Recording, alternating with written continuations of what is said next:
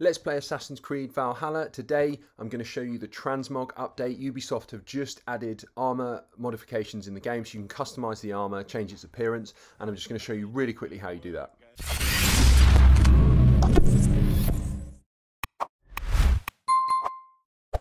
As I said, this is a really quick update for the Transmog armor customization. If this video helps, please give it a like and subscribe to the channel. Also, I'll be doing a video on tomorrow's update, so stay tuned for that.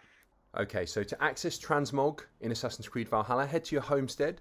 Then when you load in Ravensthorpe, head forwards and just to the left to the blacksmith here and talk to the blacksmith. Then you just need to ask him about his services straight away, just like if you were going to buy some armor.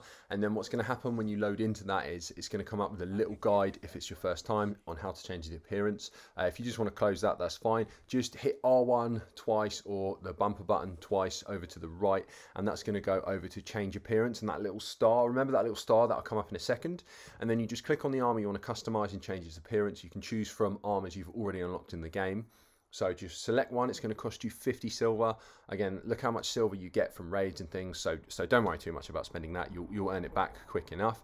So apply that, change the appearance. I'm just going to change the appearance to whatever for now, just to show you guys.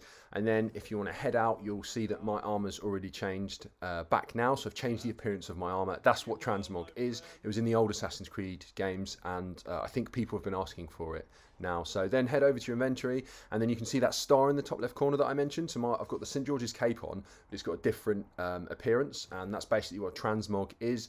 I hope you guys enjoyed the video. As I said, please give the video a like. Comment underneath. You can also do this with weapons. I'll show you that now just quickly.